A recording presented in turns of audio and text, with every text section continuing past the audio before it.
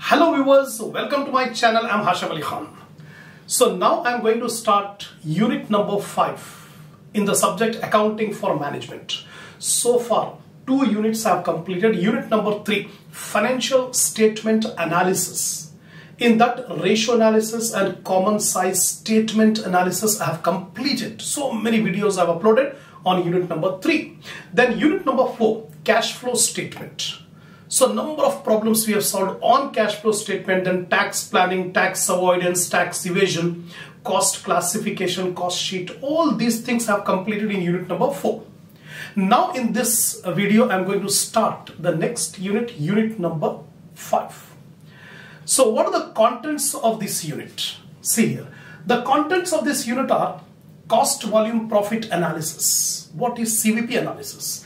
What is break-even analysis? What are the assumptions, merits, demerits of this break-even analysis? And the concepts which are used in break-even analysis like contribution, PV ratio, margin of safety, etc.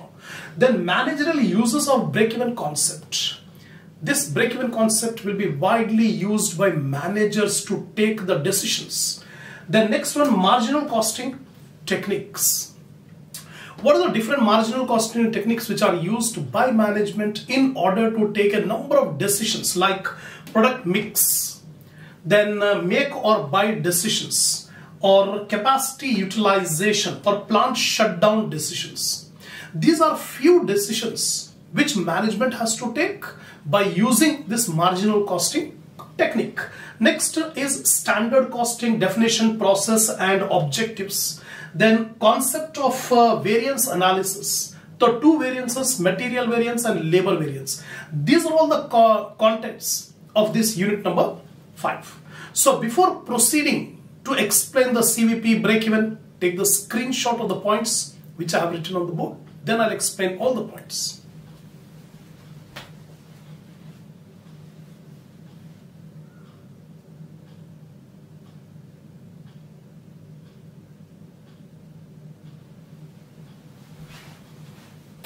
Now, first of all, cost volume profit analysis. What is this CVP analysis? In examination, very frequently they will ask the theory question regarding what is this CVP analysis, what is that means break-even analysis, what are the assumptions, merits, demerits. So the theory part is also very important apart from problems. So give more concentration, don't skip in between, don't join in between. Watch the video till the end to get the complete grasp on the topic of this CVP analysis. Now, CVP stands for cost, volume and profit. So CVP analysis is a technique which is used for studying the relationship between these 3 variables. What is the relationship? All the cost, volume, profit are not independent. They are dependent. So what is the relationship between these 3 factors, cost, volume and profit? To study the relationship between these 3 items, we apply the technique called CVP analysis. This analysis helps in profit planning. Every business management wants to make planning of profit. We have to estimate how much would be the profit we can earn. So for the purpose of profit planning, this technique is a very handy tool to the management. Now, profit depends on a large number of factors, the most important of which are cost of manufacture and the volume of sales. Actually, the profit of any business depends on so many factors. The production, the demand, the technology, all these are the factors. But the most important factor which affects the profit are 2. Cost of manufacture and the volume of sales, quantity of sales, how many units we can be able to sell and what is the cost of manufacture. These 2 are the main factors which affect the profit. So apart leaving all other factors, we focus how the profit will be affected by cost of manufacture and the volume of sales.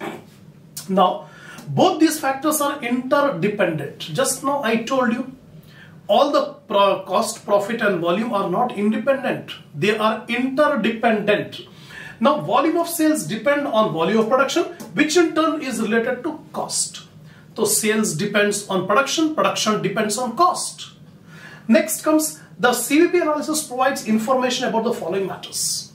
How the CVP analysis will be used. What information CVP analysis will give to the management. So one by one factor we'll study. The first, the behavior of cost in relation to volume. See here, all the costs are not same. The behavior of cost is different. Some costs are variable, some costs are fixed. So as the output or activity changes, the cost will also change. So by applying the CVP analysis, we can be able to understand the behavior of change in cost due to the change in the level of activity. Then second, volume of production or sales where business will break even. Break even means the point at which no profit, no loss. So by using this CVP analysis, we can be able to find out the break-even point. Every business wants to find out at what level of activity we will be at no profit, no loss position. We will not incur loss, we will not get the profit. So what is the level of activity at which no profit, no loss, break-even? That can be known by using CVP analysis. Thirdly, sensitivity of profit due to variation in output. If the output is increased, if the output is decreased, what is the effect on profit? If the sales are increased by 10% or the sales have been decreased by 10%, what would be the variation in profit? The effect on profit due to the change in the level of activity. That can be known by using CVP. Then fourth one, amount of profit for a projected sales volume. Sometimes a business expects that next year we can be able to have so and so amount of sales. If we achieve the so and so amount of sales, how much would be our profit? That means finding out the profit for a given level of sales, for an estimated level of sales. Example, our business. We estimate that next year our sales target is 10 lakh. So if we achieve the sales target of 10 lakh rupees, how much would be the profit we can be able to get? That can be known by using CVP. Next one is quantity of production and sales for a budgeted profit. Suppose if target profit, if budgeted profit is fixed, how much sales we have to conduct, how much sales we have to make in order to achieve the target profit. So these are few areas where information we can get by using CVP analysis. The managers, the management will take all these decisions with the help of CVP analysis. Now CVP analysis may therefore be defined as managerial tool. First of all, remember, this cost volume profit analysis is a widely used technique by the management in order to take a number of decisions, managerial decisions. So showing the relationship between various ingredients of profit planning. I told you, there are many factors which affect the profit, but the most important factor are cost and volume. So we are going to study the relationship between these three. Then such an analysis is useful to finance manager in the following ways. How this CVP analysis will be very much helpful to the managers, to the management. So first, it helps in forecasting the profit fairly accurately. The main function of the management is planning, deciding in advance. That means the management will decide how much profit we can be able to get. They have to estimate the profit. So fairly, accurately, we can be able to estimate the future profit by applying this CVP analysis. Secondly, it helps in setting up flexible budget. Budget is a plan of activity to be applied in a future period of time. So in a future period of time, we have already made a plan. So normally we will make a flexible budget because future is uncertain. We cannot make a fixed budget because the future, we cannot be able to see the future. It is completely uncertain. So normally we make a flexible budget at different levels of activities. In future, we may achieve some 10,000 units or 15,000 units or 20,000 units of sales. The different projections we have made.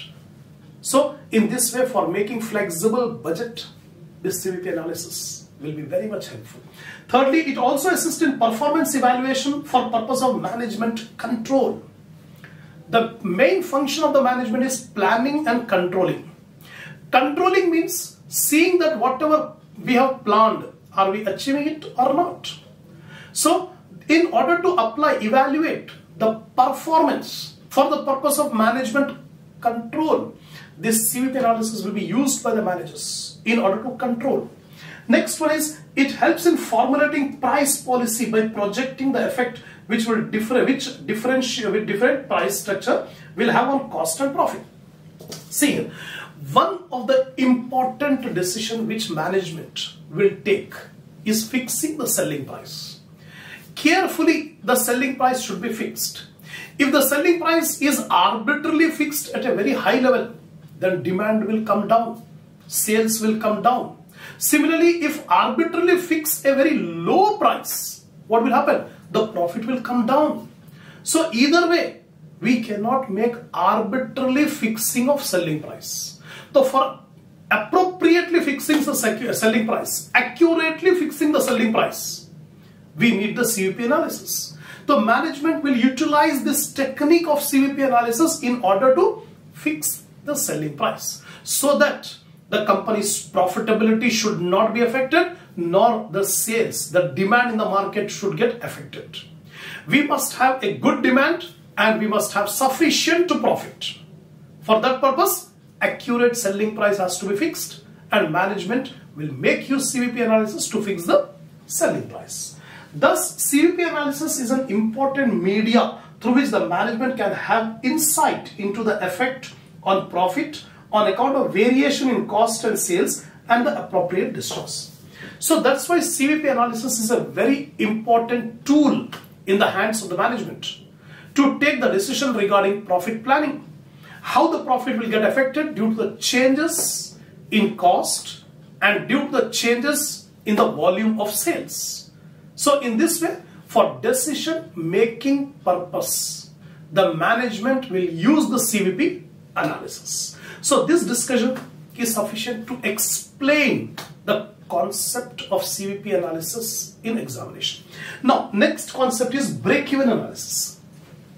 Actually, normally the people will think that break-even analysis and CVP analysis both are one and the same, synonymous, but it's not correct.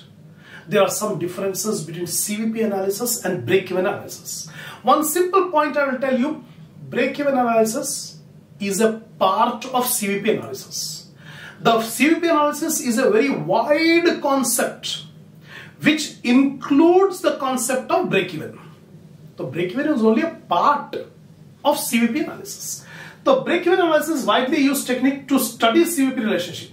The narrower interpretation of the term break-even analysis refers to a system of determination of that level of activity where cost equal to sales. Now see, there are two interpretations of the concept break-even, narrower concept and wider concept. According to narrower concept, the break-even analysis means finding out that level of activity at which the total cost and total sales will be equal. When total sales and total cost both are equal, then profit will be zero. So simple words, break-even point is that point at which there is neither profit nor loss. No profit, no loss. Total sales is equal to total cost. That is called break-even analysis in a narrower sense. But what about the broader sense? In a broader interpretation, it refers to that system of analysis which determines probable profit at any level of activity. From broader perspective, break-even analysis refers to the technique of finding out the profit at different levels of activity. If we attain a level of activity of 10,000 units, how much profit? If our activity increased to 12,000 units, what is the profit? If the activity is increased to 20,000 units, what is the profit? So we are going to find out the profit at different levels of activity. That is called break-even analysis according to broader concept. Right? Now, it portrays the relationship between cost of production, volume of production and the sales value. Now, it may be noted that CVP analysis is also popularly, although not very correctly, designated as break-even analysis. So, some people will say that break-even analysis and CVP analysis weren't the same, but it is not correct. Some differences are there. The difference between the two terms is very narrow. CVP analysis includes the entire gamut of profit planning, while break-even analysis is one of the techniques used in this process. Just now I told you, CVP analysis is a very wide concept in which so many techniques are there. And break-even analysis is only one of the part of CVP analysis. Secondly, however, the technique of break-even analysis is also popular for studying CVP analysis. Many people, instead of saying CVP analysis, they will call it as break-even analysis. They will use it synonymous. The terms are used synonymous. So, this is the explanation about CVP analysis and break-even analysis. In the next video, inshallah, we'll continue the remaining theory part. After completing the theory part, I'll start the problems on CVP analysis. So if you are really interested, watch all the videos from beginning till end. All the videos. Don't join in between. So if you have not watched, I suggest you go to the playlist of my channel. Select the subject accounting for management. Watch all the videos. Be perfect on the concept. Inshallah, we'll continue the next topic in the next video.